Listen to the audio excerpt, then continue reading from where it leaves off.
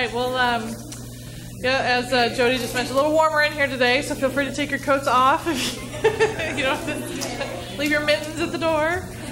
We're going to open up this morning with any prayer requests or testimonies anybody might have, as everybody makes their way to their seats.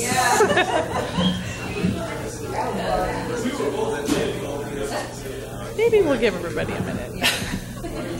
Yes, Tammy. I just want to remember my best friend, all grown up in junior high and high school. She passed away about 8 years ago, but she was like my second mom. She passed away on Tuesday, so I just want prayers for the family. Comfort. It was very quick. They found out she had cancer on the 3rd, and she died on the 9th. Wow. So, I'm sure they're still trying to wrap their heads around it. So just some comfort and some peace while they wrap their heads around it. Yeah. What's the family's name? I'd say the Summers family. Okay. Okay. Any other prayer requests? Yeah, Peter. Okay, so I'll try to make this brief if I can. So last night for Kingdom House of Prayer, I felt like I got hit literally by a taser when it was time to go. I felt like all of a sudden, not really electricity, but like a blanket or something was thrown over me. Felt so sick, felt so weak, like I had no blood sugar. My blood sugar got really low. And I had to sit on the floor of my hallway, and I'm like, okay, I know this is a spiritual attack. I know that, this is the enemy not wanting me to go, but I just felt so sick. I felt like I could throw up, but I knew I couldn't throw up. And so I had Jamie pray for me, and the Lord just kept saying, with every step I take, the blood of Jesus equips me, the blood of Jesus propels me.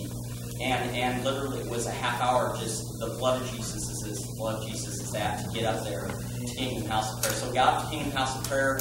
At first, a little bit of the after effects still there, but felt great and everything. Yeah, felt awesome leaving Kingdom House of Prayer. And then right away on the way back home, started feeling sick again and everything. But it was awesome because I was able to use what the Holy Spirit was giving me and equipping me to fight that and press through. So that's a praise there. Second, the Lord's been telling me about some things. So I need prayer for favor and open doors for this project manager. For this one project manager who's causing some issues at work, as well as her boss. I need prayer from my boss. This is the boss that they thought had lupus, and I believe she had lupus and the Lord healed her, but now they're saying, she didn't have lupus. They misread the test. But because my boss, she's going through all of this crap too. And I hope I can say crap in church because I just did. Anyway, sometimes I think out loud. So my boss, though, on more than one occasion, is just like, I'm so sorry to be unloading on you and telling you all this stuff and everything. I'm like, no, that's okay, because I know that the Lord showed me that I'm supposed to be there right now and told my boss. Because my boss, her husband got let go of work. He's only able to find a job in a grocery store. They had to sell their house that they've owned for years because they couldn't afford the mortgage payments anymore. And they're downsizing and everything. And my boss has been working 2 jobs, one at Wells and the second at Max's Office Depot at night.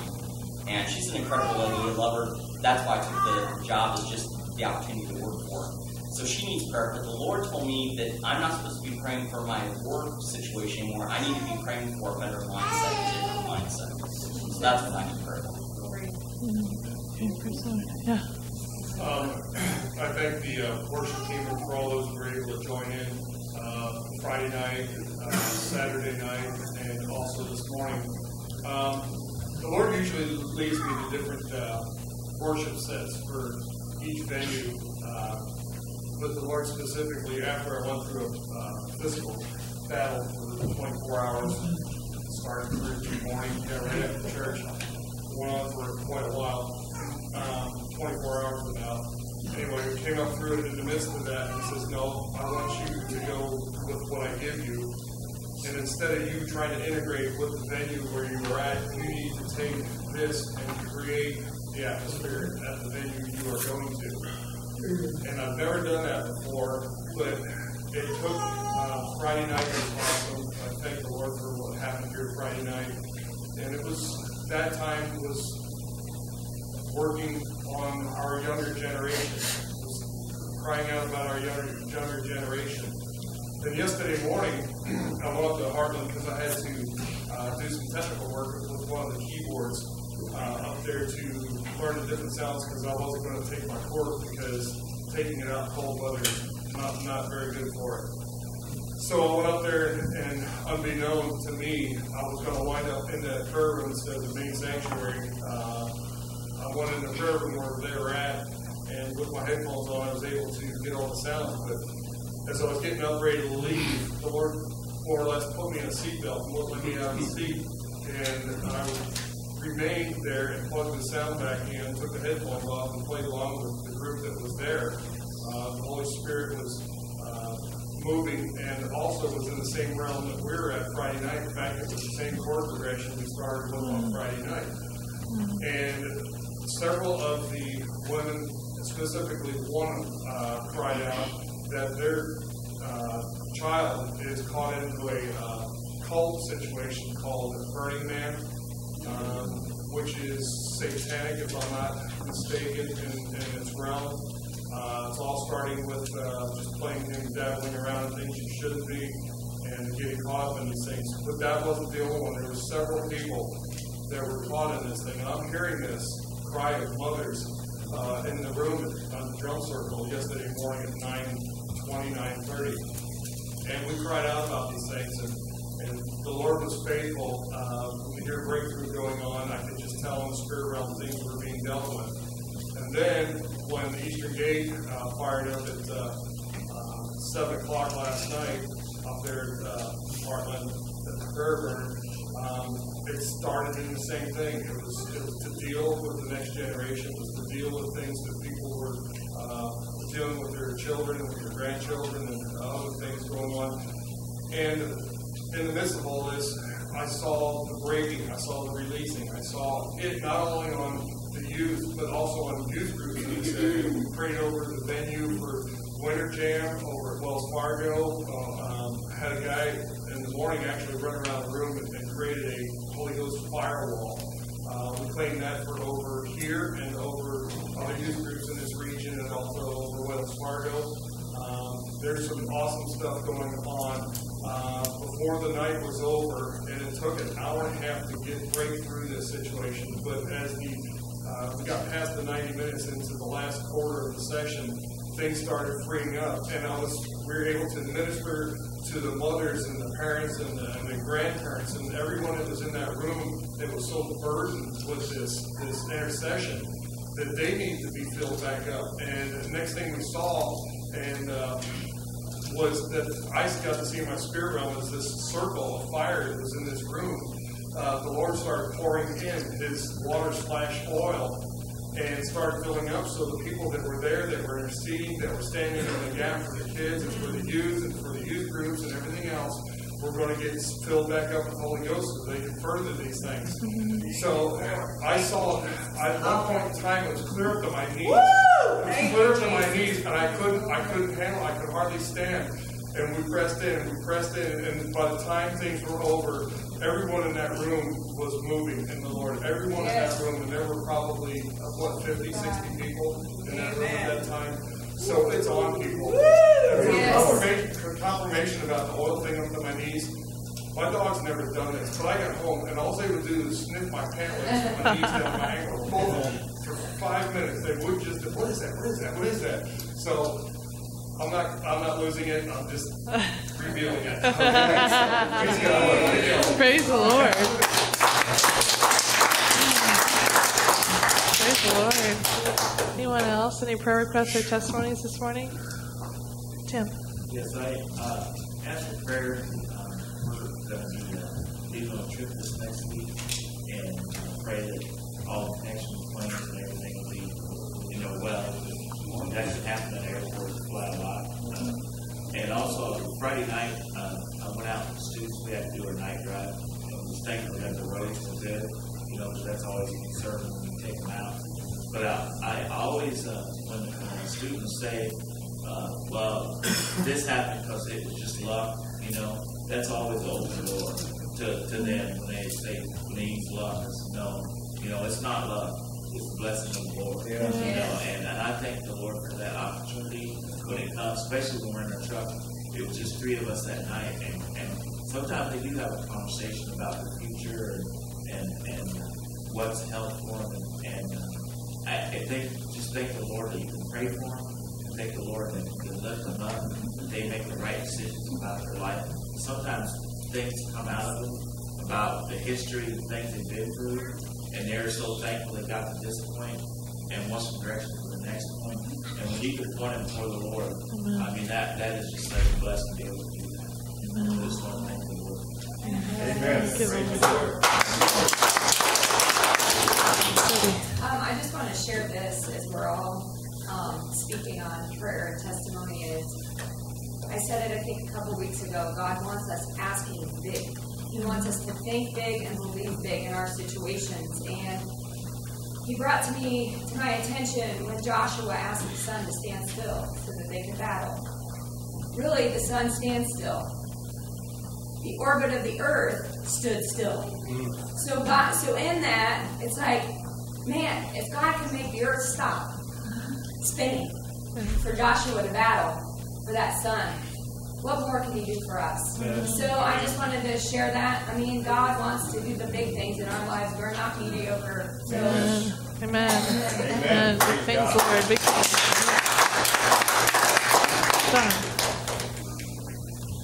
Last week, I had a strange thing happen. Our granddaughter, Reagan, has had emotional problems. And she called and she said, can I come over and you guys pray for me? Well, of course. But we have done that before.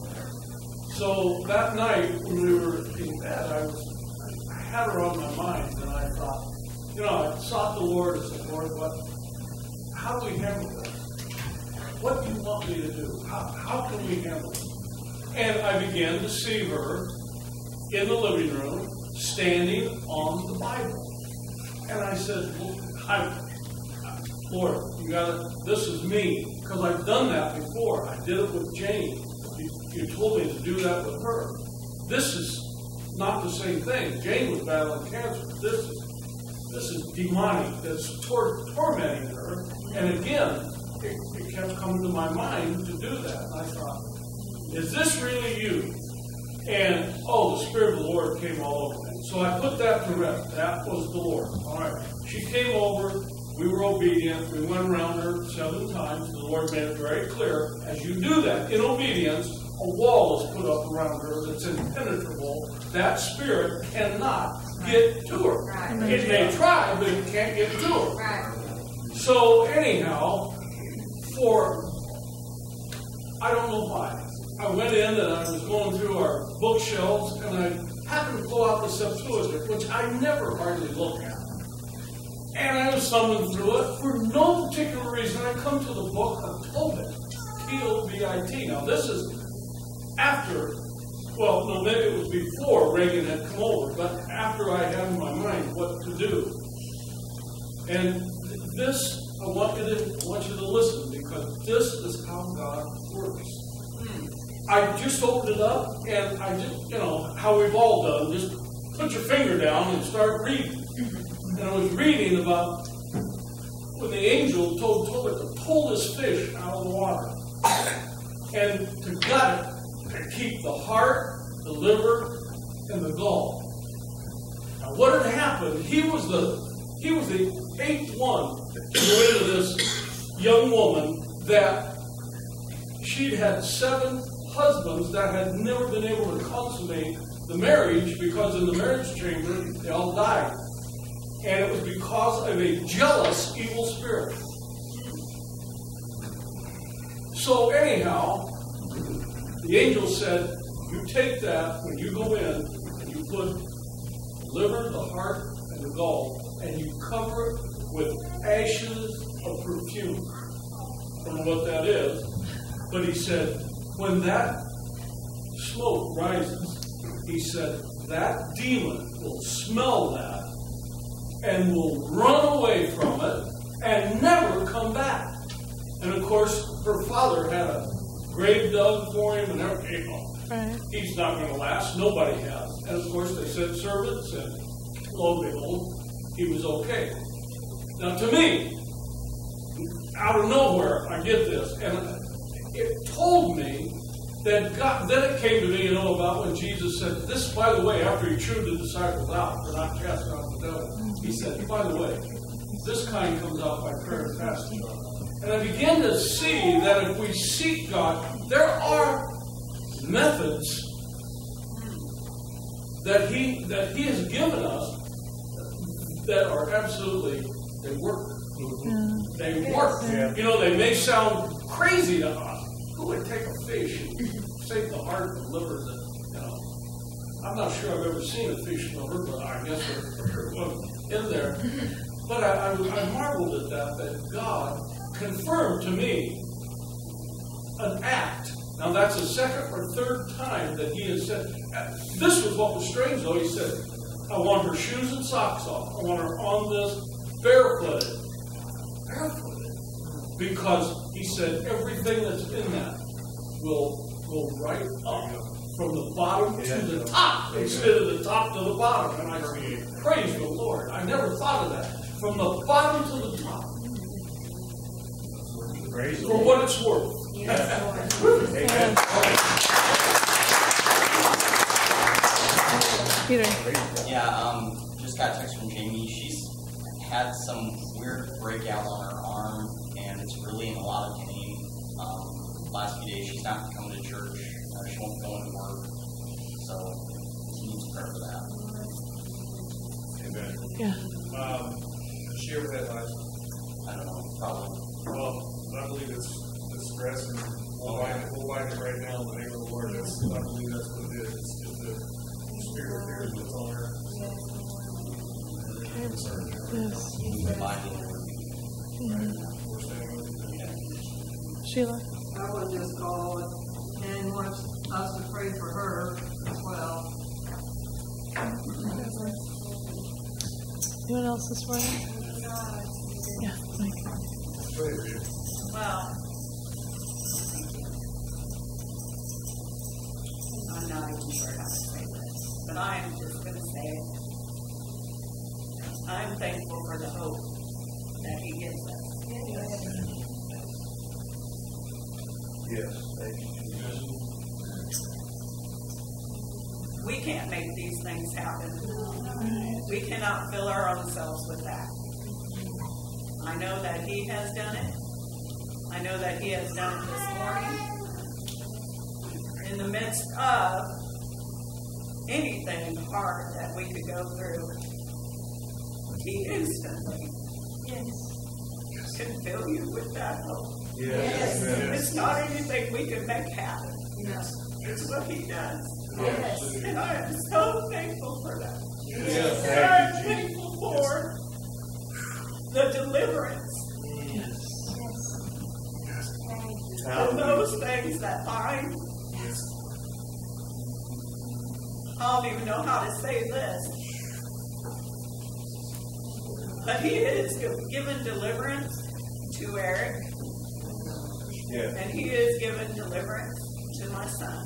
Yes. Yes. And I'm not going to say any of these situations. God knows it. God knows it. Yes. He knows the frustration. Yes. He knows all those things that have come in to try to hurt and destroy. Yes. Woo! And I thank God Yes, Lord. Yes, for Lord. raising up a standard. Yes, Lord. Yes. Thank you, Jesus. Thank you, Jesus. Praise you.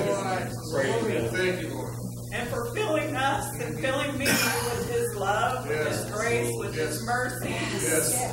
For His mercies are new every morning. Yes. Yes. I used to say that with Kennedy when she was a baby. I'd pick her up and I'd go to the window and I'd look up to God and I'd say, your mercies are new every morning. Yes, Lord. Yes, Lord. So I thank Him for what He has already ordained. Because I know those things are going to come to pass. Yes. Even in our struggles of going through it. Yes, Lord. I just thank Him for filling me with that hope. Yes. Yes, Lord. Glory. I can't even explain it with mere words. Words just, I know there's life and death in the power of the tongue. Wow. Yeah. Yeah. Thank you, Lord. Oh, God is so good. Yes, And yes, Jesus is Yes. our deliverer, Hallelujah. our healer, our Savior. Yes. He gives us all good things. Yes. And He does things that Praise God. in an instant. Yes. Yes. I mean, even though you've been going through it, He'll do it in an instant. Amen. I can't even express it, really. I can't.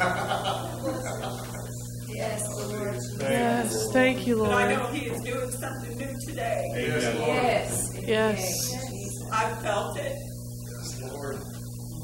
Yes. Thank you.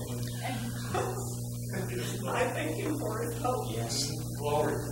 Yes. It's a wellspring bubbling up and running over of hope, vision, purpose will come to pass.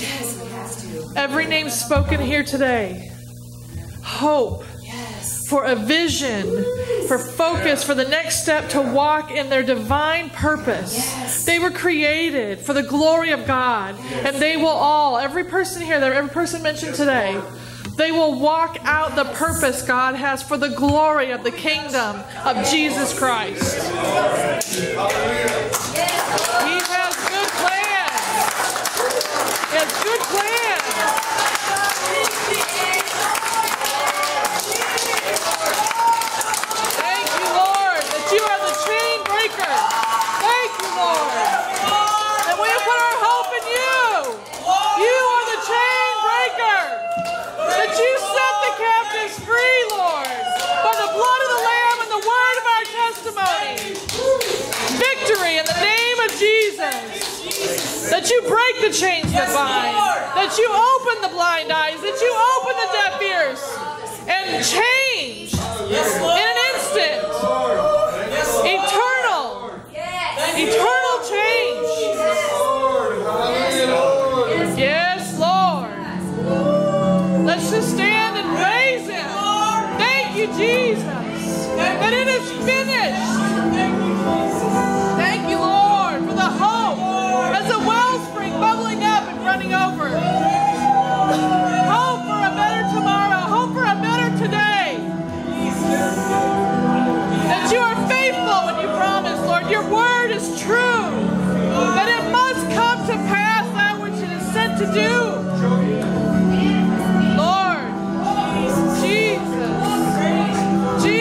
That you are more than enough.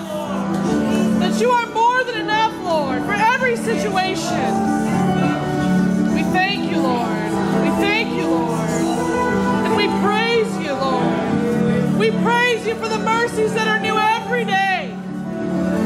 We praise you for the power of grace that sets us free. We thank you for the wisdom and revelation in how to walk in a victorious life in all that you've created us to be. Thank you, Jesus. That you are worthy, Lord, worthy. Worthy of our praise, worthy of our thanksgiving, Lord. Worthy to be praised, Lord. We thank you that not one shall perish. We thank you that not one shall be lost. That you go for the one and you bring them back into the fold, Lord. Thank you, Lord. Thank you, Lord Jesus. Hallelujah. We declare liberty.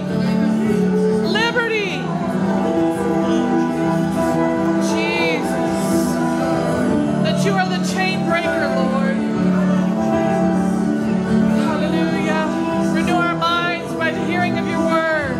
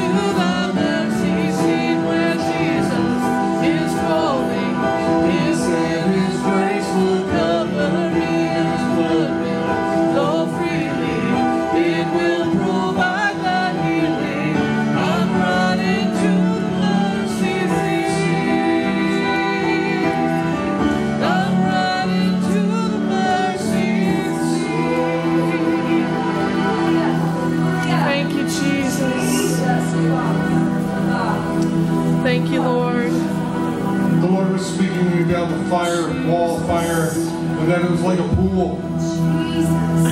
And it was filling up with the oily water. The Lord asked me just a few minutes ago when Rita was talking, she said, do you know where that oil water comes from? I says, it comes from you. He says, I know that. Duh. But where does it come from? Through Jesus? I said, yeah. Where's Jesus at? He's here. But where is he residing? Makes his abode. He says in us. Where do you think the water's coming from? It's coming from you. It's a wellspring. It's coming from us, church. Yes. What do you think's filling that pool up? This pool will not get filled up with the oil in the presence of the Lord until we start opening up and letting it pour out. Time to fill this pool up. Time to fill this place up. Come on, church. It's time to pour out. People are pouring out their hearts. It's time to pour out your spirit. It's time. It's time. It's time. It's time. It's time. Come on, church. Pour out. Pour out. Pour out.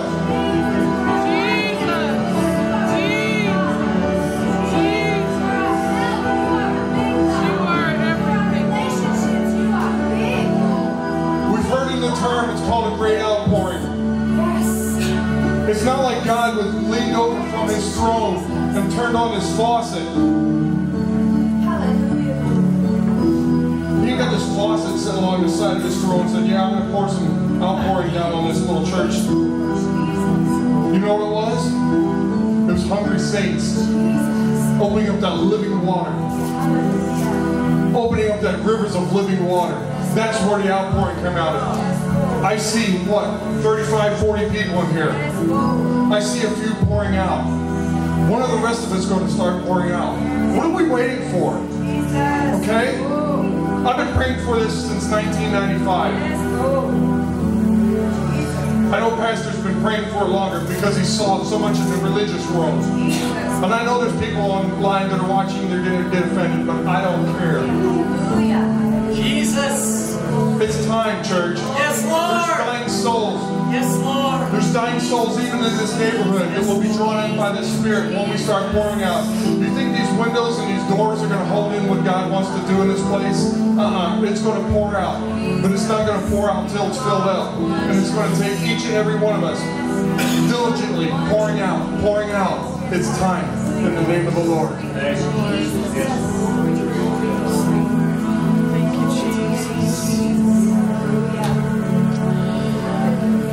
I keep hearing the word that Sheila shared at our women's conference, expectation. Have we lost our expectation? Because isn't that hope? Isn't that what hope is? Expecting God to do what he said he would do. Expecting God to do more than we can ask or think. Expecting God to be who God is and do what he does. Holly was saying that, or Tracy was saying that Friday night. Do what you do, God. Do what you do. Yes. Do what you do. Do what you do, Lord. He does more than we can ask or think. But that doesn't mean we stop asking and we stop thinking. You know? Expectation. Expectation. What do we expect from God? What are we hungry for? What do we want more of? Ask him. It's his good pleasure to give good gifts to his children. Cindy's been after me for days, months, years about provision. I get to do the bookwork and work with Quicken Bookworks and everything else like that. And she has to remind me constantly of who our provision is. And I'll see things go in the red. And she and her way keeps her peace and not launches on me. Thank God for that. The Lord says we need to do this. We're at time now also. I don't know who has their calendars filled up for this year, but the Lord's telling me to take my calendar and throw it out. But he's going to move. It's going to be a day-by-day situation. If you have things planned, those are your plans. Yesterday morning it was declared. When I gave my heart to Jesus, when I gave my life to Jesus, my life is not mine anymore. I can't say my life. I say it's His life in me. It's His provision in me. So I don't know what you got for plans for this year, this month, this week. As for me, I get to go to a funeral. It's at 1 o'clock. But here's the plan that God says. I want you to have this church pray for you as you go. It's time for a Lazarus moment at this funeral. Most of the people that are at this gathering, they're called a celebration of life.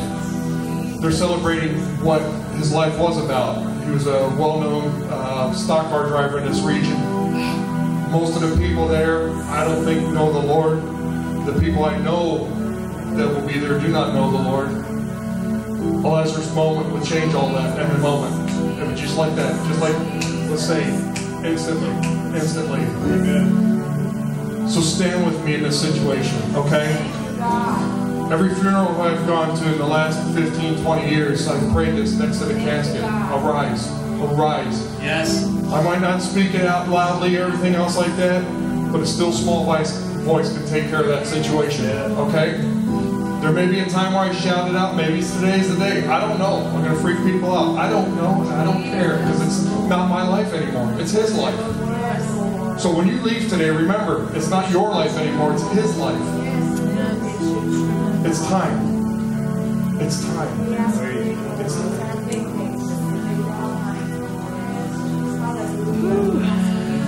All right. Any announcements this morning? Can we get on with it? Just a reminder, if you brought a cell phone today, to go ahead and turn it off.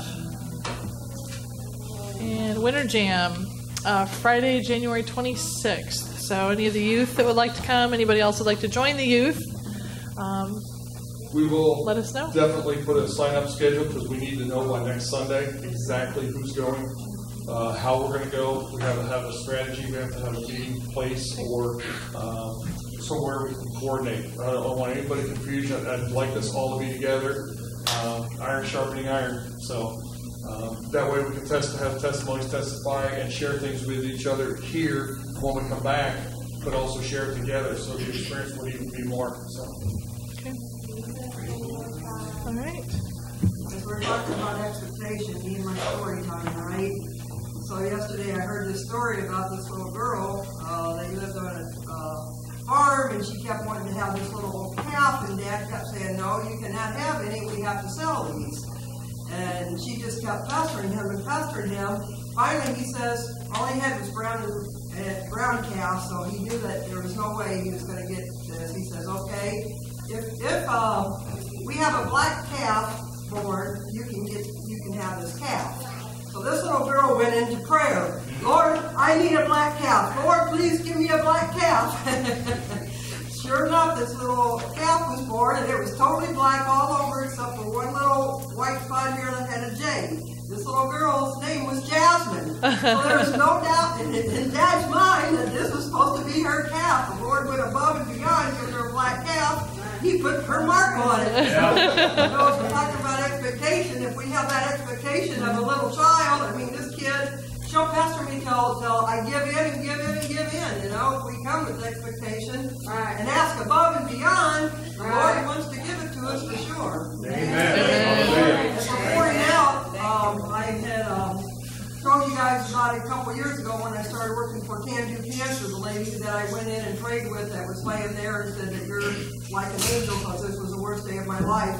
She's in the hospital, and I saw yesterday she was asking for prayer. She's been on my mind all week. I just keep in touch with her through Facebook. I don't clean anymore because it's limited what I can do. But she has a bowel obstruction, and she's asked that we pray. So I'm praying with expectation that to hear a good report today. And she's talking about hope. There's a lady that I have to go clean for named Hope, which I haven't met yet 3 times now. I'm supposed to go tomorrow after your house because she lives in Bondurant. She's had to reschedule because of health issues, but you know, she gave us hope this morning. She said the word hope. Evelyn's prayer request in full was prayed because Satan's tried to take away my gifts and callings. And you had just said something right after she spoke, and I thought, wow, I should have given the rest of Evelyn's prayer. But you know, that's what Satan comes to do, like she said, is still kill and destroy, but he has no power. Jesus said this over and over. All power is given unto me. Yes, That yes. means Satan renders him powerless, right? Right. Completely. I'm done. Jesus. Praise the Lord. Praise the Lord. Thank you, Lord. All right, Don and Toby, you two want to come take an offering this morning?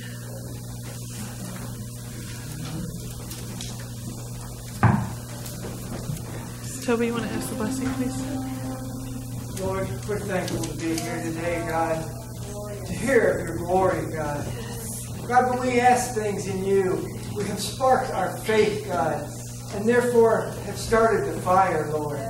Now we just ask that you continue to fan it, consume it, Lord God, and all these things that we have declared here today, in your name, God, come forth, Lord. We stand faithfully in your word, God. It is our constitutional strong point, God. Everything leans back to your word. Yes. We believe it, Lord. We release it each and every day into our life and into the world around us. Yes. Now, Lord, we just ask that you'll bless this offering, Lord. Bless the gift and the giver. In the mighty name of Jesus we pray. Amen. Amen. Praise the Lord. Hallelujah.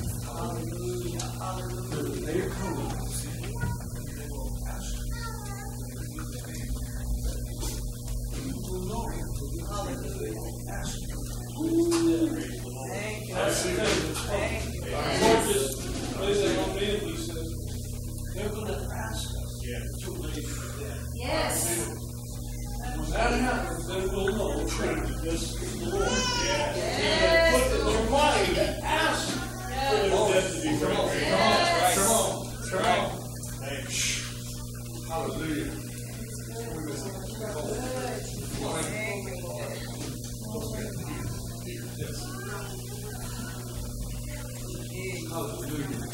Thank you, Jesus. Hallelujah. I need some white bottom shoes. Hallelujah. Thank you. Well, just for that, I need everybody to face Miss Sally. I need everybody to face Mrs. Sally.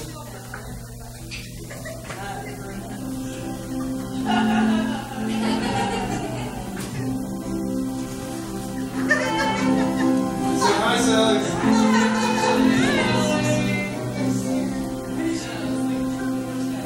Happy birthday to you. Happy birthday to you. Happy birthday, dear Sally. Happy birthday to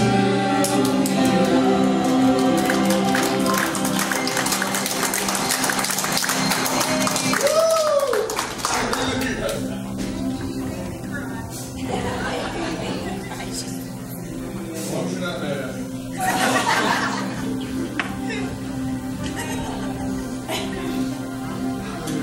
Thank you, Jesus. Thank you, Lord. Couldn't let it go today. Thank you, Jesus. Thank you, Lord. Because there's something else being birthed today also. Thank this you, weekend. Lord. Hallelujah. Thank you, Jesus. Thank you, Jesus. Thank you, Lord. Thank you, Jesus. Praise you, Lord. Thank you. Don't give up too easy, children. We'll be back. For those that may be a little bit of struggling going on, in Psalm 37:7 it said, "Rest in the Lord and wait for him patiently." In Isaiah 30:15, "In returning and rest, you shall be saved. In quietness and confidence shall be your strength." Come to me, you are near rest. Come to me, you are near strength. Come to me, you are near rest. Come to me, you are near strength.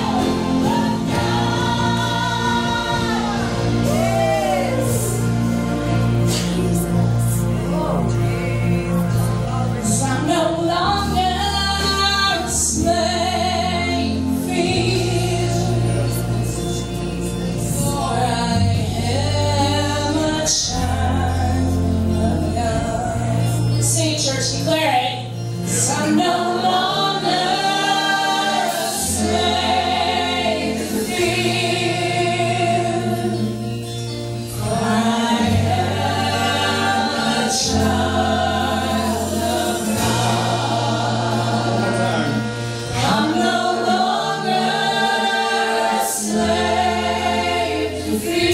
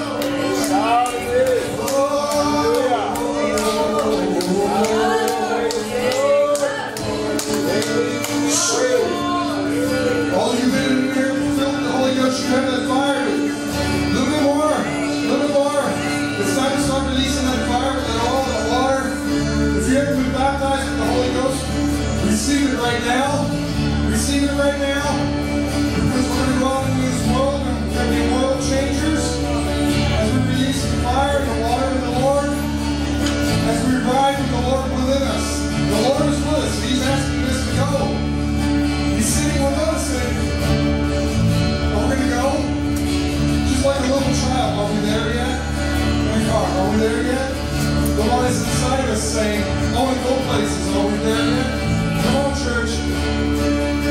Cause he has fire in his eyes and a sword in his hand.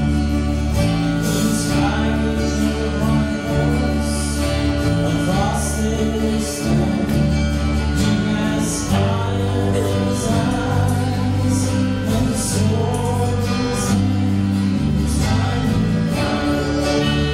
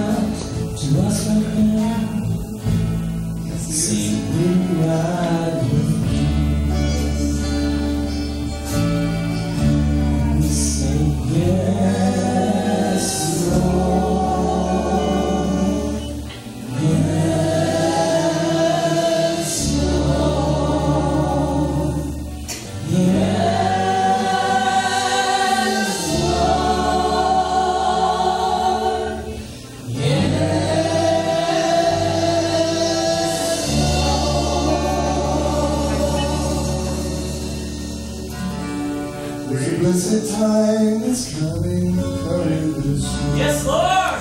Yes, Lord. Maybe even morning already. There'll be a wedding of the bride. We shall see the King when he comes. We shall see the King. We shall see the King. We shall see the King when he comes. He's coming in power. He'll have the blessed hour. We shall see the King when he comes. Are you rubbish? Are you scared of me? When Jesus say, well done, go away. He's built me all for the pure, the mighty and the safe. We shall see the King when he comes. We shall see the King. We shall see the King. We shall see the King when he comes. He's coming in power. He'll reign the blessed hour. We shall see the King when he comes. Oh, my brother, are you ready for the Lord? Because they don't need all all the kingdoms of this world, just to report me home. We shall see the King when he comes. We shall see the King. We shall see the King. We shall see the King when he comes. He's coming in power. He'll reign the blessed hour. We shall see the King. Praise God. Thank you, Lord. He's coming in power. He'll reign the blessed hour. We shall see the King when he comes. Praise God. Thank you, Lord. Thank you, Jesus. Praise the Lord. Praise the Lord. Praise you, Lord. Glory to God. Hallelujah. Thank you, Jesus. Thank you, Jesus. Lord. Thank you, Jesus. Praise you, God. Lord. Hallelujah. Hallelujah. Thank you, Praise Jesus. God. Praise God. I appreciate especially those last two songs. Really just exactly what I want to talk about. Amen this morning. But appreciate all of your testimonies and prayer requests and your encouragement. A lot of times even when you're sharing your situations and circumstances, it really is an encouragement to other people because everybody isn't saying everything that's going on in their life. But God knows. And we have kindred spirit. Amen. We have the same spirit. And so it's spirit speaks to spirit. Praise the Lord. And God bless all of you for being unashamed, Yes. That's right.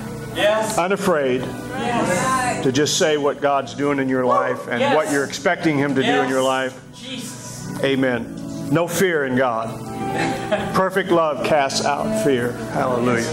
Praise the Lord. So, amen. I'm excited about what God is doing. Yes. Amen. And I just know that whatever it is your need is, He knew it long before the need ever came to you.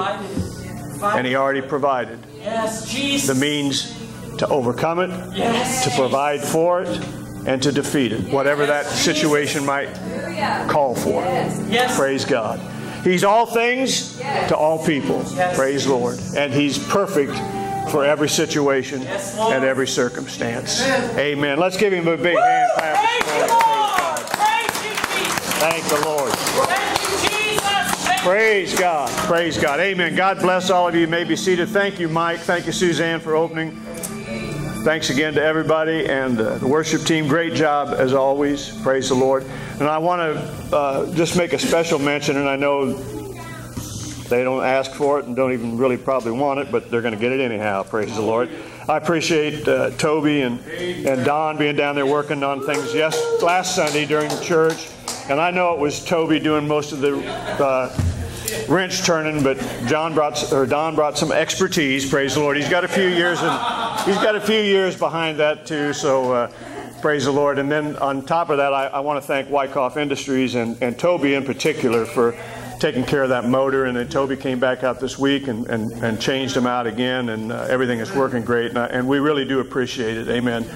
Amen. I thank the Lord, amen, for that family and for all that they've meant to me personally as well as to this church as a body. So thank the Lord. Amen. Praise God.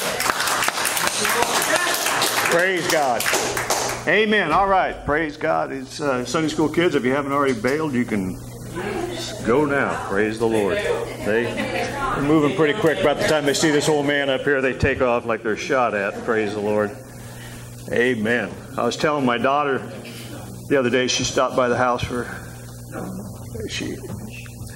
I know, her and her husband had made a bookshelf for me, and because the bookshelves downstairs were full and they were starting to stack stuff up on the bottoms, and so they made another one for me and put it upstairs where I spend a lot of time. Amen.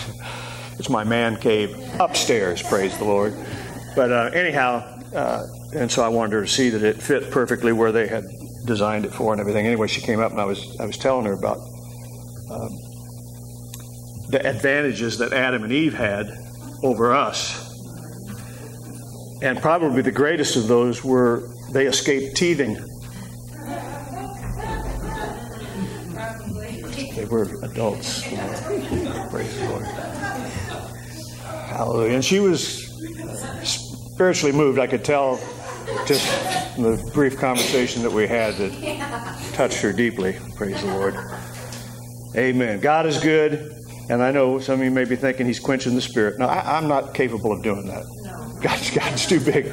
God's too big for me to mess up His stuff. Praise the Lord. Amen. I'm just trying to transition here. Praise the Lord. That's what I call it anyway. You know, before I kind of grew up, I was an adult. I just hadn't grown up.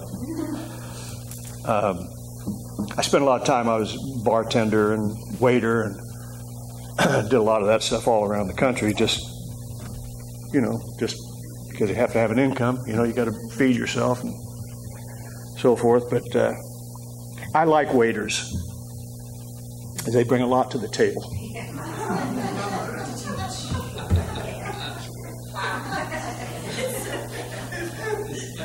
All right, so you don't want to go there with me, but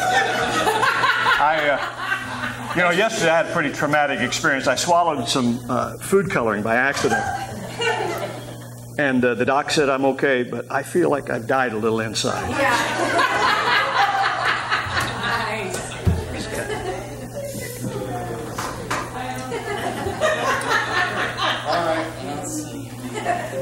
Well, I'm not.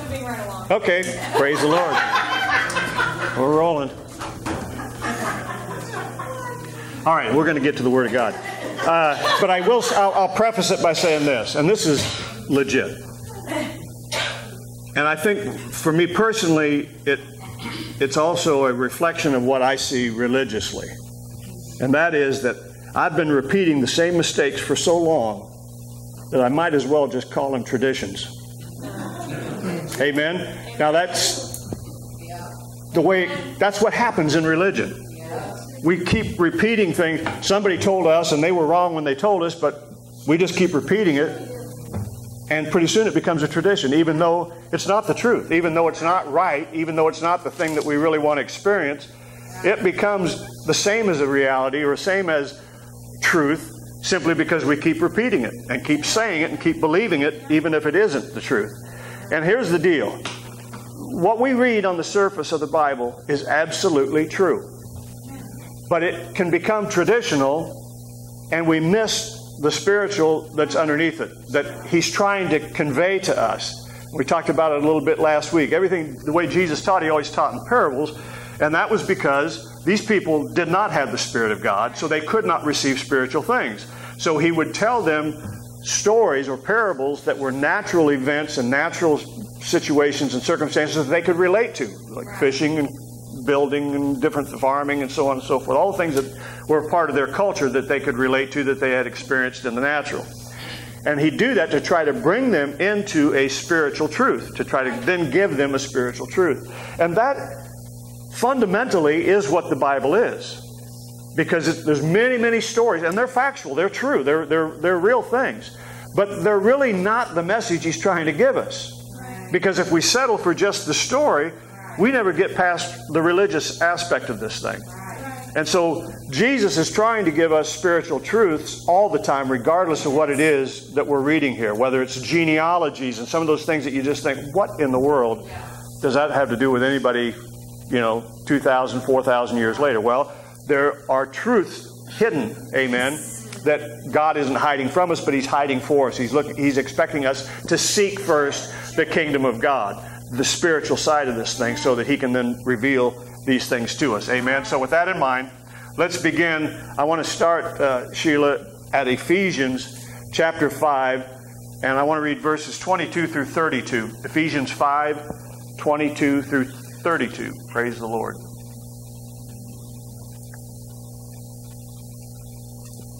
And we're going to keep coming back to this particular scripture as we work through this morning, and I don't plan on taking a whole long time because we're going to Taco Man's later. Praise the Lord. For Sally's birthday. Amen. Wives, submit yourselves unto your own husbands as unto the Lord. For the husband is the head of the wife, even as Christ is the head of the church, and he is the Savior of the body. Therefore, as the church is subject unto Christ, so let the wives be to their own husbands in everything. I'm feeling it already. Praise the Lord. Husbands, love your wives, even as Christ also loved the church, and gave himself for it, that he might sanctify and cleanse it with the washing of water by the word, that he might present it to himself a glorious church, not having spot or wrinkle or any such thing, but that it should be holy and without blemish. So ought men to love their wives as their own bodies. He that loveth his wife loveth himself. For no man ever yet hated his own flesh, but nourisheth and cherisheth it, even as the Lord the church. For we are members of his body, of his flesh, and of his bones. For this cause shall a man leave his father and mother, and shall be joined unto his wife, and they two shall be one flesh. This is a great mystery, but I speak concerning Christ and the church. Verse 27, if you can go back to that, Sheila. That he might present it to himself a glorious church, not having spot or wrinkle or any such thing, but that it should be holy and without blemish. So your husband is the Spirit of Christ. Amen? Christ in you, the Spirit that lives in you. That Spirit is your husband. Amen? Remember I said last week, if you were here, if you weren't, I'll just repeat it for you. That word for soul or mind, or the way that we think, is psyche. That's a Greek word, and it's always feminine. Praise the Lord. The word for spirit is always in the masculine, the way that it's used in language. Amen? So we're not speaking about sexual identity here this morning, not even when we're reading this particular story or this particular, you could call it a parable if you like, but however you want to define it. We've beat up each other and marriage and everything else over this, and I'm not saying there isn't a truth in that. I'm just saying there's something far greater that God's trying to tell us than how to treat one another in a marriage. Amen. So we're not speaking sexual identity, but we're speaking spiritual truth. Amen. We're talking about the mind submitting to the Spirit. And then the Spirit loving, which Christ, we know that He does. Amen. Without reservation. Amen. So the mind has to be renewed by the Word of God. So we're talking spiritual truth here is what we're dealing with. Because the fact is, the bottom line is, there's only one revelation in this Bible. And it's Jesus Christ. And if you're not finding Him, if you're not seeing Him in what it is you're reading, then you're missing the revelation. You're just getting information. The information's great, but it isn't the real purpose of what God's giving it to us for. He wants to be revealed in everything, and that's why we have this Word. Amen? So, this one revelation, the revelation of Jesus Christ. All right, so with that in mind, let's go to Mark chapter 10, verses 6 through 9.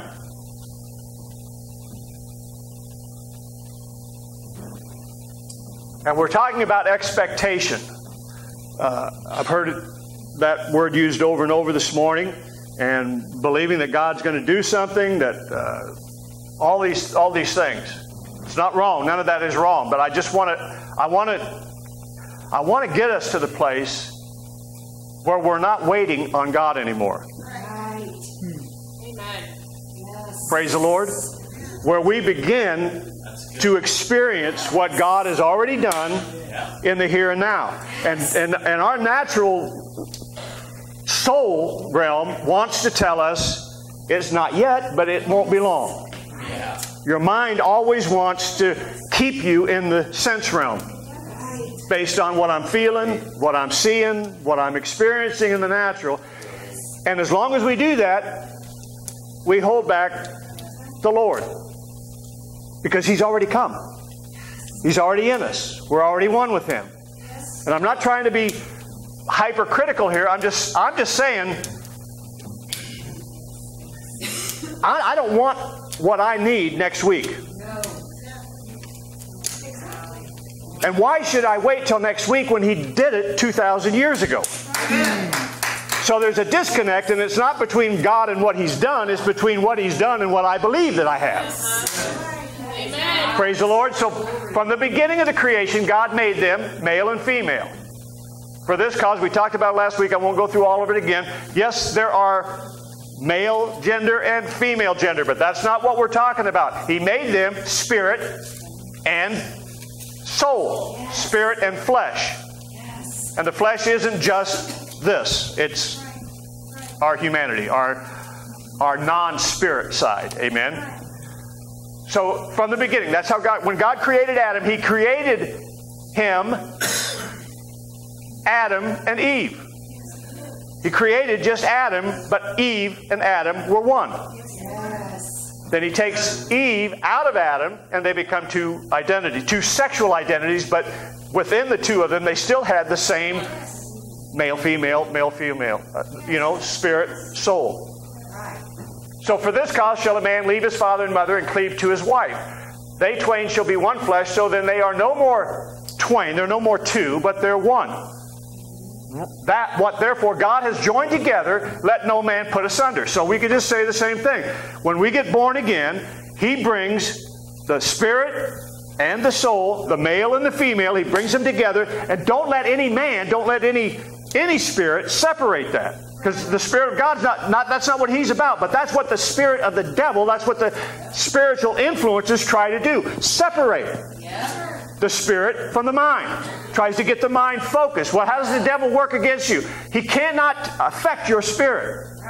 Your spirit it's the Spirit of Christ. The Spirit that's in you has already defeated Christ. The only thing he can come against then is your soul, your mind. So that's what he does. He uses symptoms. He uses financial issues. He uses relationships. He uses anything and everything, amen, that can attack your senses. Now, if you're not one, there comes a separation. Now you got marital strife. The man and the woman aren't seeing eye to eye. And again, I'm not talking about women in the sense of who you are out here, because You got the same male spirit, the same masculine, the same spirit as I have a female spirit. This isn't gender. This isn't sexual. This is spiritual. Right. Praise the Lord. So, where God is joined together, let no man, amen, put asunder. Praise God. So, we become one with Jesus in marriage. The two shall become one. Let no man separate that. Right. Let nobody separate your soul from the Spirit. Right. All right, let's go to Song of Solomon, chapter 5 and verse 16. You say, well, what good is all of this? What the purpose for this is to make you think spiritually. So that when things come against you, not so I can just say, well, I never saw that before. That's not the issue. That's not the point. The point is to make you reevaluate the way you look at things.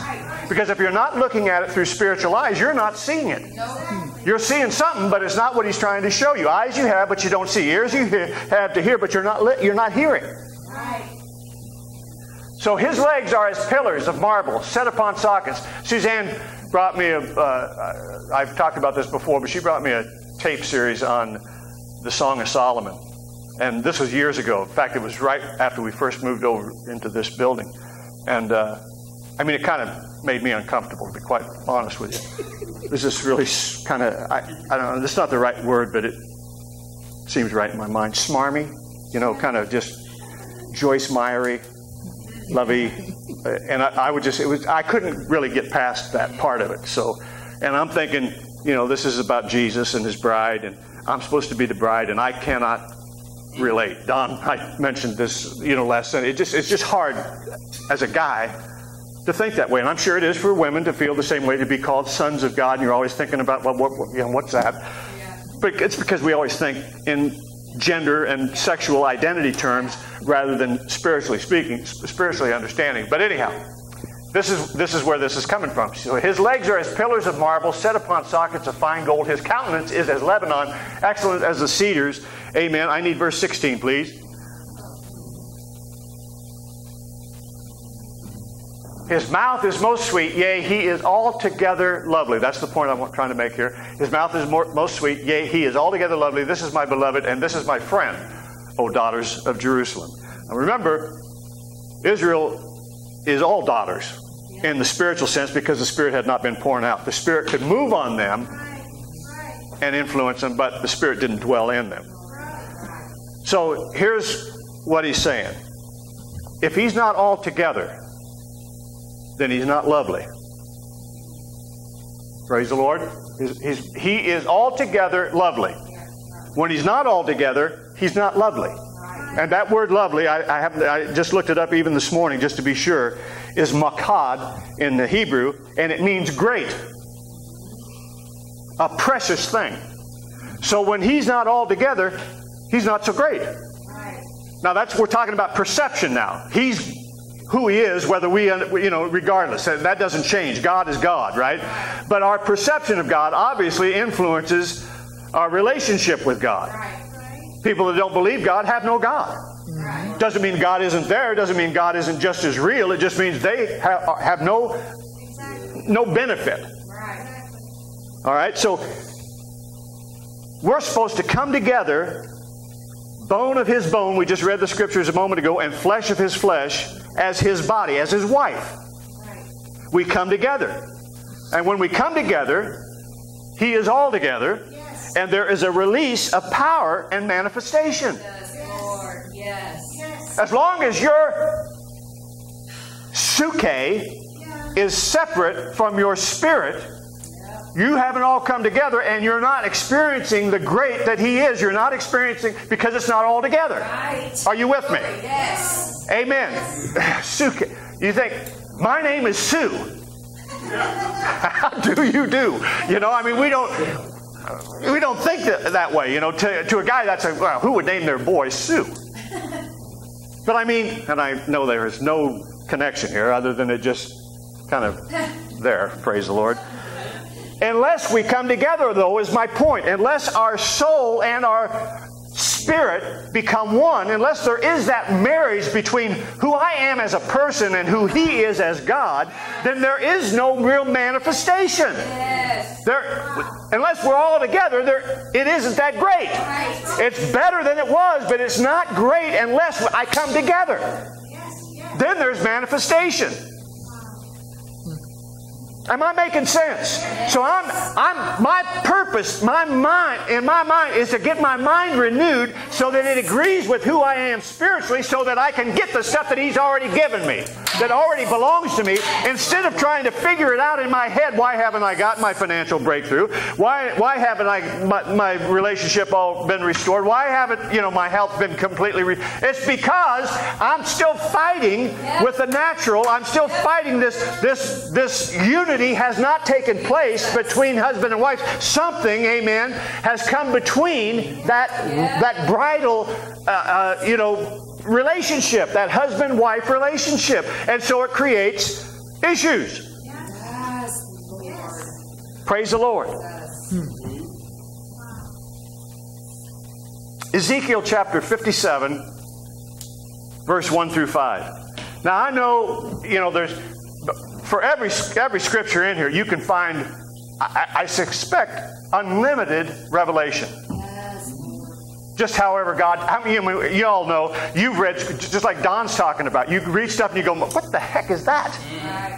But when God puts you in the right context, all of a sudden, what made absolutely no sense before now makes perfect sense. Yes. And that's the way the scripture is. That's the way the Word of God is. It has layers. It has...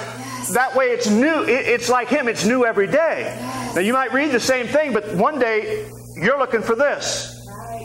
He's what you need, right? I mean, He is your healer. He is your deliverer. He is your prosperity. He's all those things. So what it is that you're needing, that's what He wants to reveal to you at that given time. It doesn't mean that He isn't what He was yesterday when He showed you something else. It just means that He's more. There's more to Him than that. Amen? So moreover, the word of the Lord came unto me, saying, Also, thou son of man, thus saith the Lord God unto the land of Israel, an end. The end is come upon the four corners of the land. Now is the end come upon thee, and I will send mine anger upon thee, and I will judge thee according to thy ways. This is not the scripture I want. I want Ezekiel 37, 1 through 5. The hand of the Lord was upon me and carried me out in the spirit of the Lord and set me down in the midst of the valley which was full of bones. So get it. The spirit of the Lord set me down in the midst of the valley which was full of bones. And it caused me to pass by them round about. And behold, there were very many in the open valley. And lo, they were very dry. And He said unto me, now remember, He has told us we are bone of His bone, flesh of His flesh. When we're united. Yes. Amen. So there were many in the valley, and they were very dry. And He said unto me, Son of man, can these bones live? And I said, O Lord God, thou knowest. Separate from Him, we're dead. We were dead in our trespasses and sins. The bones have to come together. Not my bones, but my bones and His bone. I got to become bone of His bone, flesh of His flesh. That's what we're talking about. So again He said unto me, Prophesy unto these bones, and say unto them, O ye dry bones, hear the word of the Lord. Thus saith the Lord God unto these bones, Behold, I will cause breath to enter into you, and you shall live. Yes. Praise God. That's what we're doing, amen, when we come together and we're sharing things about the Lord. We're feeling God come alive in us. Not that He wasn't alive in us before, but for some reason, because we're out here in the world and we're dealing with all the natural stuff, then we come in here and all of a sudden we become more aware of our oneness with God and our oneness with one another, especially as we begin to share things that resonate with us spiritually. Yes. Praise the Lord. All right, drop down to verse 10 and we'll read verses 10 through 14. So I prophesied as He commanded me, and the breath came unto me. So I said what He said. So I prophesied as He commanded me, and the breath came into them. The Spirit came to this flesh, or to this, and they lived. All of a sudden now they're alive. And they stood up on their feet, an exceeding great army. They weren't just a human now with bones work. But now, because they become one with Him, they become an exceeding great army. Praise the Lord. The army of the Lord. We talked about it. I will ride with you. You know, I will fight for you. I will fight with you, and so on and so forth. Then he said unto me, Son of man, these bones are the whole house of Israel. Yes. Behold, they say, our bones are dried and our hope is lost. We are cut off for our parts. Therefore, say again what I say. Behold, O my people, I will open your graves and cause you to come up out of your graves and bring you into the land of Israel. Hallelujah. And you shall know that I am the Lord when I have opened your graves, O my people, and brought you up out of your graves. Yes. And shall put my spirit in you, and you shall live, and shall place you in your own land. Then you shall know that I, the Lord, have spoken it and performed it, saith the Lord. Hallelujah. Praise God. When we come together with Him, when we are united with Him, when our soul and our spirit become one, we are in the promised land. We are in the kingdom. Hallelujah. We are where God is, and all things are possible now. So it's like Ezekiel, we are witnessing bones coming together. If we don't assemble, in other words, if we don't come together with God,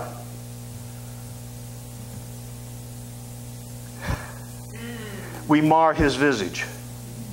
We diminish His reality. That's what the church has done for millennia. And I'm not talking about, you know, in a hateful way. I'm just saying that's what religion has done. It has marred His visage because we haven't become one with Him. Amen. We have just recognized that He's God and I'm me. And my circumstances are still ruled by this instead of by this, instead of by Him. And because of that, then the image that I portray of Him is marred. It's not realistic. It's humanistic. It's based on what I'm doing and have and I'm going through instead of what He has said. Yes. Am I making sense? Praise the Lord. That's what I'm trying to get us to understand. There's a spiritual reality here, and we're like Jesus said, hey, you're like children playing in the marketplace. All of this business is going on up here, and you're still down here playing church instead of being church. Praise God. But when we are connected to Him, mind, soul, spirit, He is altogether lovely.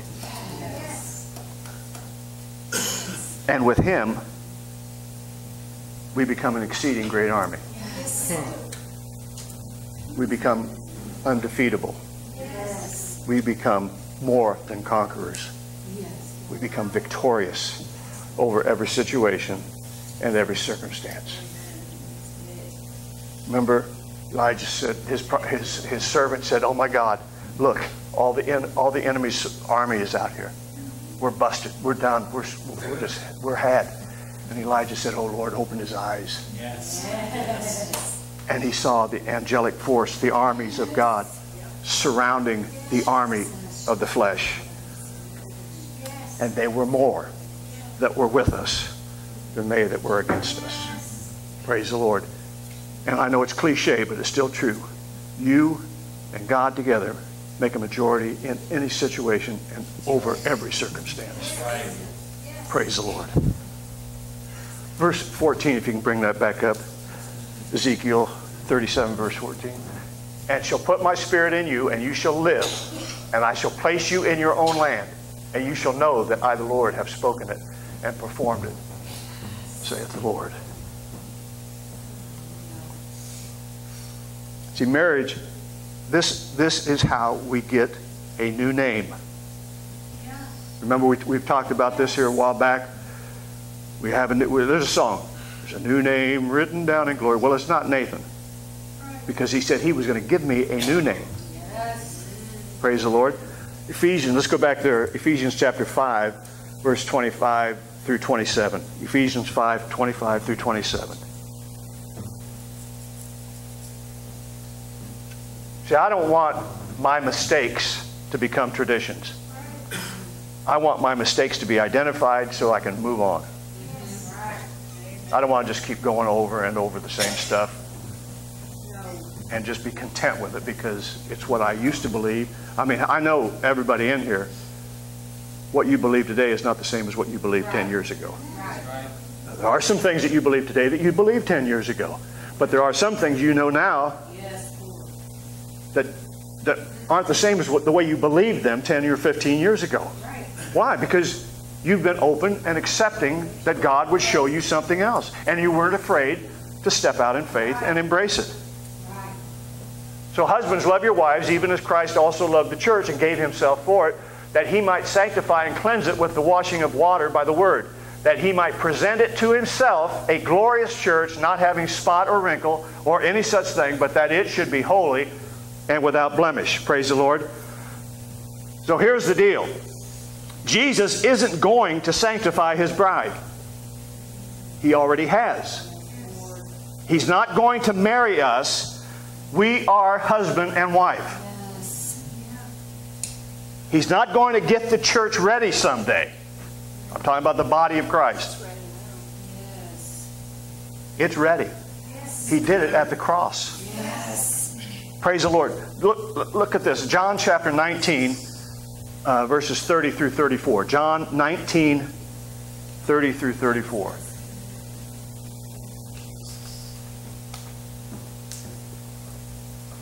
So when Jesus therefore had received the vinegar, he said, "It is finished." He bowed his head and gave up the ghost. The Jews therefore, because it was the preparation, it was coming up on Passover, we all know this, the bodies should not remain upon the cross on the Sabbath day. For that Sabbath day was a high day. It wasn't just Sabbath, but it was Passover. So he besought Pilate that their legs might be broken, that they might be taken away. So they're going to break their legs, make sure that they were all dead. Then came the soldiers and broke the legs of the first and the other, which was crucified with him. But when they came to Jesus and saw that he was dead already, they didn't break his legs. Verse 34, but one of the soldiers with a spear pierced his side, and immediately or forthwith came there out blood and water. So Jesus isn't going to sanctify his bride. He already has. That blood and that water is what cleansed us, is what cleansed his bride. Praise the Lord. Amen. If the blood and the water from the side couldn't do it, the preaching of the Word will not do it. Praise the Lord.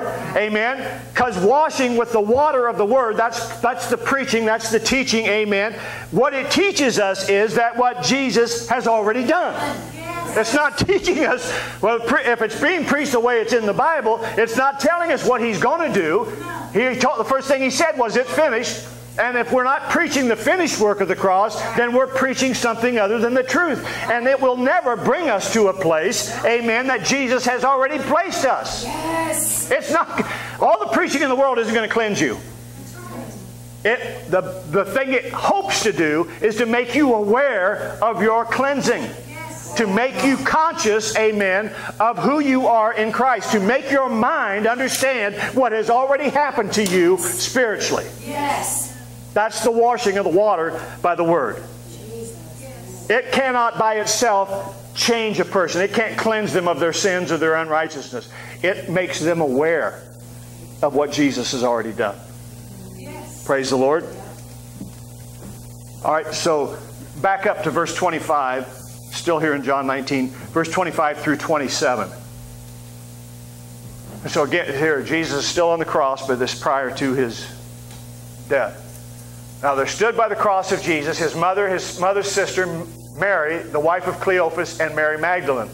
And when Jesus therefore saw his mother and the disciple standing by, which was John, whom he loved, he saith unto his mother, Woman, behold thy son. And then he saith to the disciple, Behold thy mother. And from that hour, that disciple took her into his own home. But now here's what's interesting. He doesn't say, Mom. He doesn't say, Mama. He doesn't say, Mother. He says, Woman. Right? Woman, that's your son now. What I'm saying is, this is woman. He says woman. He's speaking to the soul. He's speaking to the mind. Amen. He's speaking to Eve. The first. Amen. And what he's saying is, seed of the woman is going to bruise the head of the serpent. And he's saying that seed is before you right now. And then he says, my God, why hast thou forsaken me?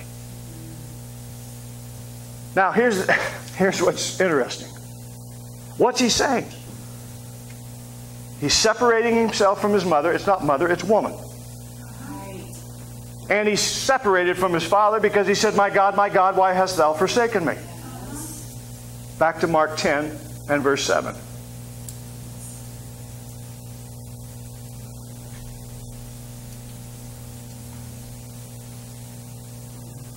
For this cause shall a man leave his father and mother and cleave to his wife. Wow. See, a deep sleep fell on Adam, the scripture says. And when he woke up, he had a wife. Yes. Wasn't quite that simple for me. But you know what I'm saying.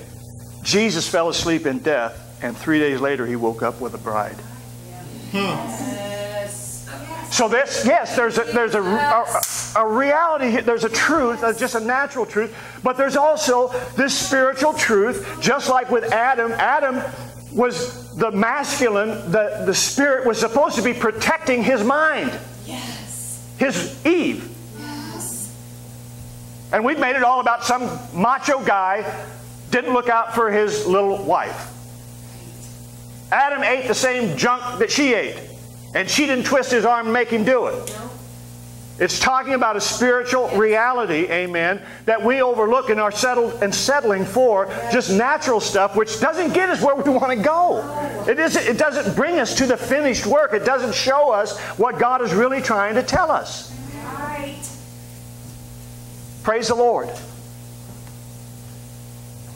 Now, we've heard it preached. He's coming back. We just sang it a couple of minutes ago, and I'm not criticizing the songs. I'm just saying. We heard it preached. He's coming back for a church without spot or wrinkle. But what does the Bible actually say? Look at, again, let's go back to Ephesians 5, 25 through 27. Ephesians 5, 25 through 27. Husbands, love your wives, even as Christ also loved the church and gave himself for it, that he might sanctify it and cleanse it with the washing of water by the word, that he might present it to himself a glorious church, not having spot or wrinkle or any such thing, but that it should be holy and without blemish. So, by the works of his sanctifying and cleansing, the word, he's going to present a church that is full of glory. Praise the Lord. It's like Ezekiel's dry bones, right?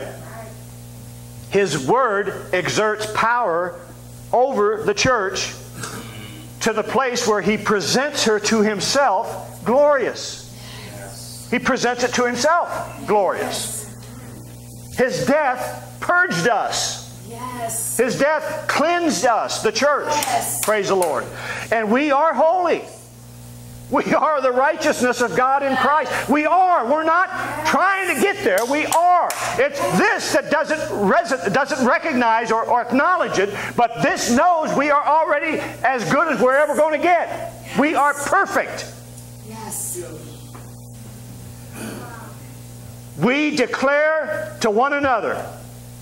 That's why we come together. That's why we bind together. That's why we join together. That's why we come together.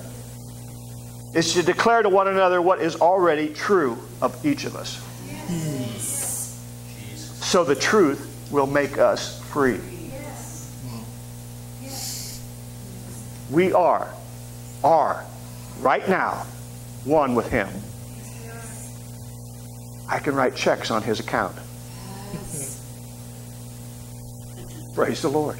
I can make withdrawals from His riches and glory. Yes. Because I operate in a new name. His name. Yes. Praise the Lord. And the beauty of this is, it really is like some people think. I must still have money because I still got checks. Yeah. Yeah. That's right. Yeah. The checkbook is never empty. That's right. As long as you write a check, Yes. it'll be cashed. Yes. Praise the Lord. whatever you ask in my name, believing you have it. Praise God. Colossians 1, verse 27. Colossians 1, 27. This great mystery we're talking about. Amen. And we've read this many, many times, but it doesn't hurt. To whom God would make known what is the riches of the glory of this mystery among the Gentiles. The riches of this glory among us. Christ in you. The hope of glory. The hope. Hallelujah. That Rita so rightfully spoke of this morning. Hallelujah. Hope. John chapter 15 verses 4 through 8. John 15, 4 through 8.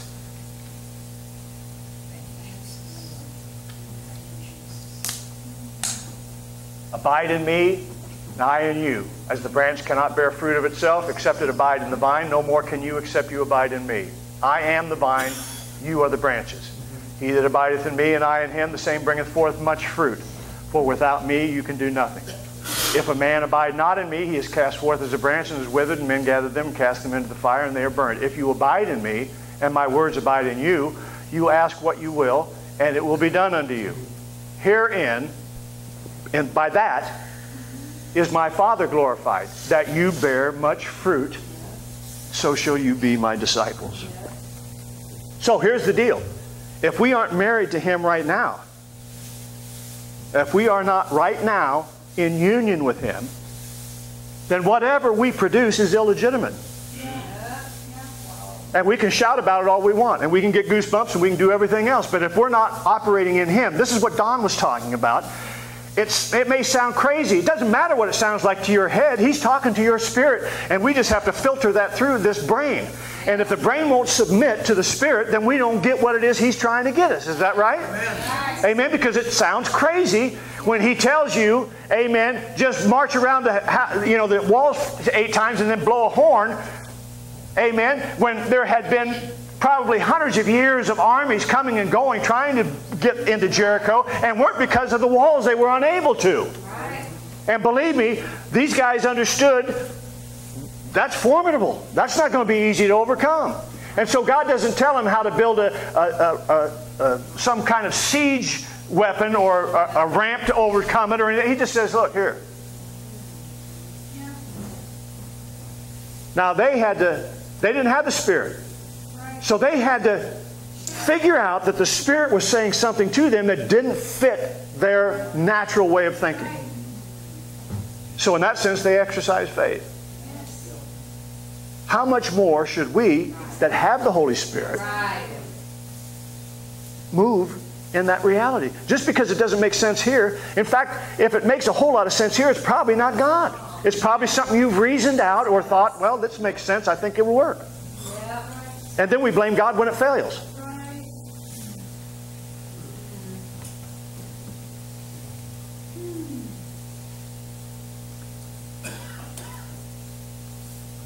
If we're not right now one with him, not right now married with him, not only whatever we produce is illegitimate, we don't have any right to intimacy, and we don't have any right to a manifestation of the Spirit. So just think about this. It isn't God withholding anything. It's me not being able to become one with him. And when I'm not married to him by that definition, I'm not intimate with him. And if I'm not intimate with him, there is no fruit. There is no manifestation, whatever that manifestation might be that I'm looking for. So can you see why he makes such an issue of renewing your mind to the Word of God? He's saying, you need to hook up with Jesus. Your female needs to hook up with this male. Amen. If you're expecting any kind of fruit, if you're expecting any kind of production, if you're expecting any kind of blessing or promise to come to pass, to be fulfilled, the only way it can happen is this way. And you'll know, in fact, I know we've talked about this before, but you know, when it happens, man, I'm telling you, you'll feel spiritual. It may not last a long time, but for a moment, for a few seconds, for a minute, when the thing happens, you're going, my God, I've had an encounter here. I've had a connect. I've had a intimacy with God. All of a sudden, He's more real than I am. He's more real than anything that's going on around me. He's more real than my senses. Why is that? Because we have made that complete connection. It's constant that we have to renew our mind. Because we're living in a world that is not connected, that is not renewed to God. Even much that claims to be of God is not. They just believe that there is a God. But they're not connected. Praise the Lord. Hebrews chapter 12, verse 22 and 23. And it's just, see, what we struggle with and think is, it's all about faith. It's believing. It's just believing. If we could believe, faith would take care of itself. Just believe what He said. And we're trying to get faith. We have the spirit of faith because we have Him. It's our mind that gets in the way of our faith. Your mind is how you believe. But you are come unto Mount Zion and unto the city of the living God, the heavenly Jerusalem. Now look at this. Look at the way He says it. You are come. You are there. You have already arrived. Unto Mount Zion, unto the city of the living God, the heavenly Jerusalem, to an innumerable company of angels, to the general assembly and the church of the firstborn, which are written in heaven, and to the God, the judge of all, and to the spirits of men made perfect. Yes. Perfecto. Yes. That's us. We are perfect. Yes. We have been made perfect. Yes. The only thing that argues with that is this, because it has another realm that it operates in, and it sees the flaws. It sees my continuous mistake over and over and over that I eventually start calling a tradition. But He doesn't. He sees me perfect. Praise the Lord.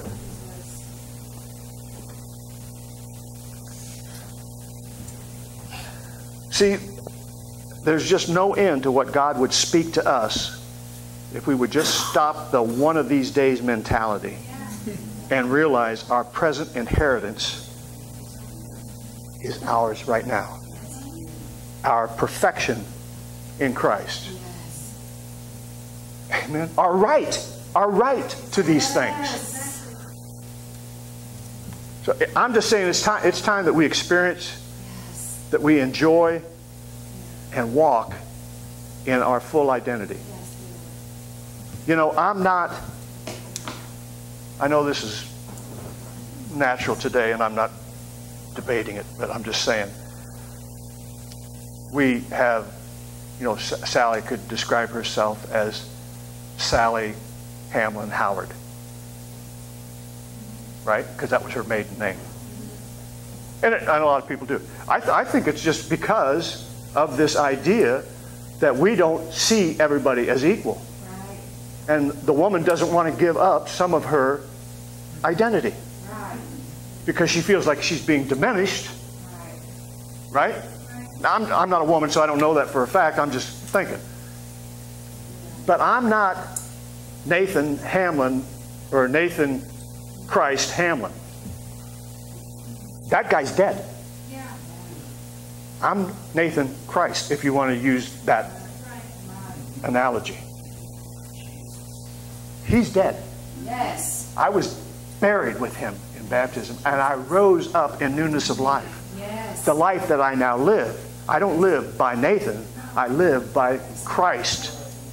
Yes. That doesn't mean I'm trying to emulate Him. It doesn't mean I'm trying to be perfect like Jesus was. Amen. I want to be decent. I want to be a moral and good person. But I'm already the righteousness of God in Christ. I'm already perfect in Him. Right. So my focus needs to be on Him. Otherwise, all I see is flaws. Right. And reasons for why I shouldn't have the things that He's promised me. That is right. I'm not, she's not Sally Hamlin Howard. She's Sally Christ. Yes. with all of the benefits, with all of the rights, with all of the privileges, amen, that come from being equal with Him. Not being demeaned, not being less, but being equal. He has made us joint heirs. That's what He said. I'm not ashamed to call you brother. I'm not ashamed to say you. I was just the firstborn of many brethren.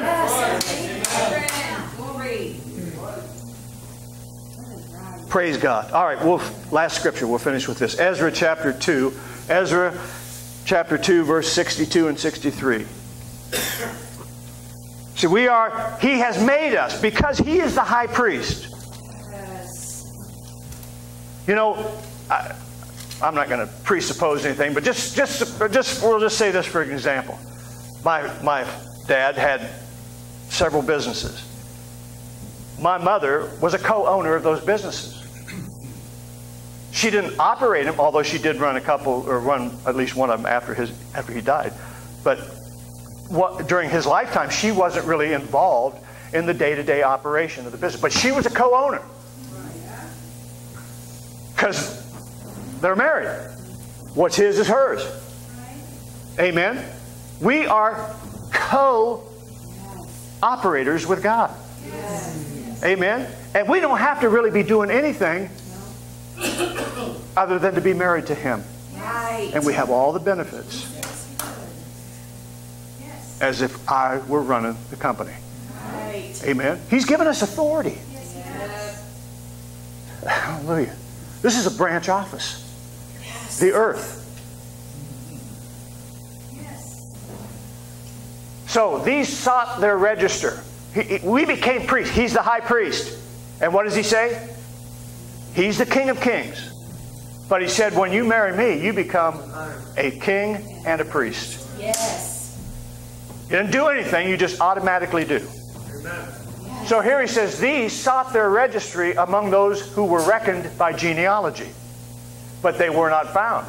Therefore were they as polluted and put out of the priesthood. Why? Because they couldn't find their connection.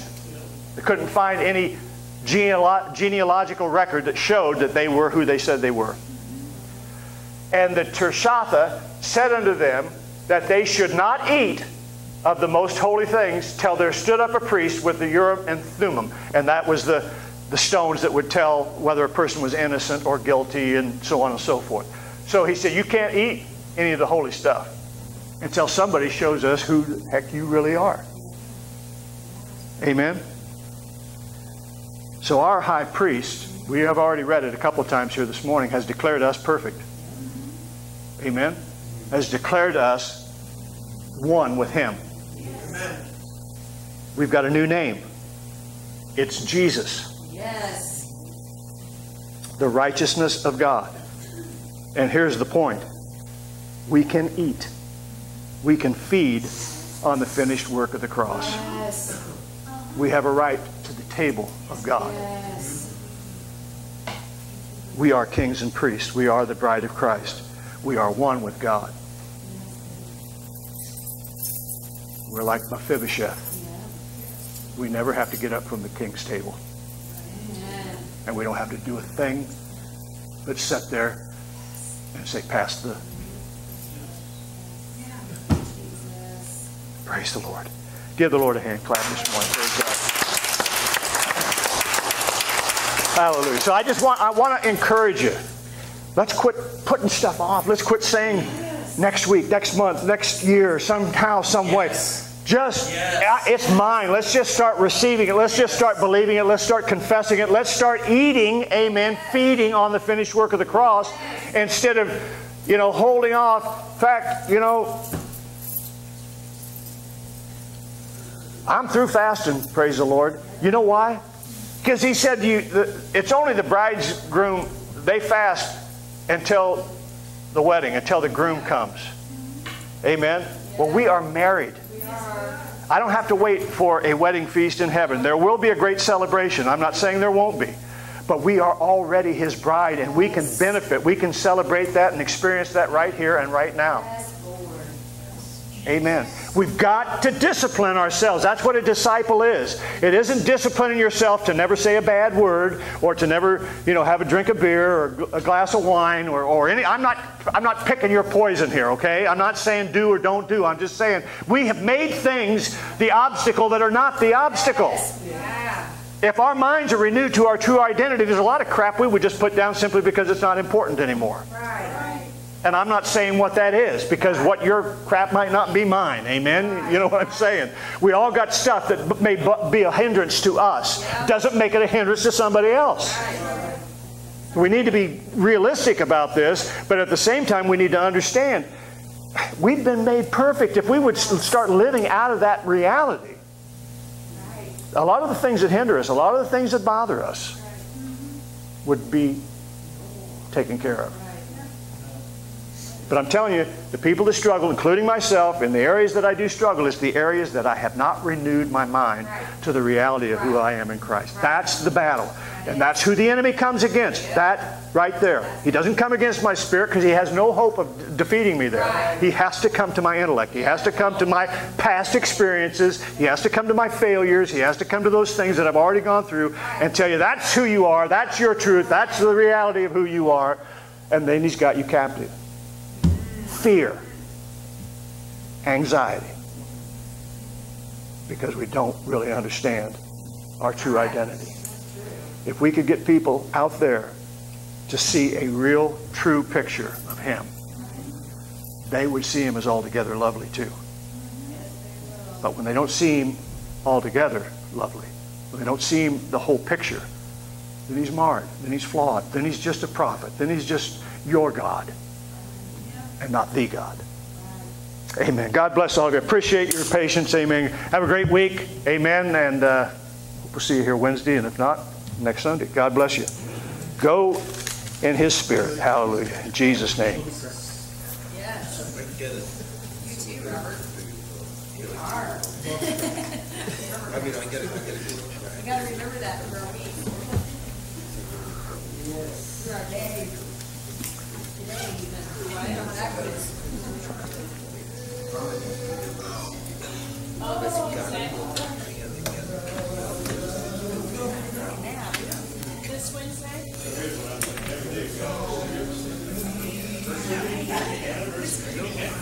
Bed.